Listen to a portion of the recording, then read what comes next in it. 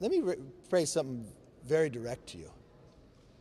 If you got the briefing I got from the FBI, you wouldn't have Swalwell on any committee. And you're going to tell me other Democrats couldn't fill that slot? He cannot get a security clearance in the private sector. So would you like to give him a government clearance? You asked me questions about Santos. You asked the questions about Swalwell. Not only was he getting a clearance, he was inside an intel committee. He had more information than the majority of all the members. Did you ever raise that issue? No, but you should have.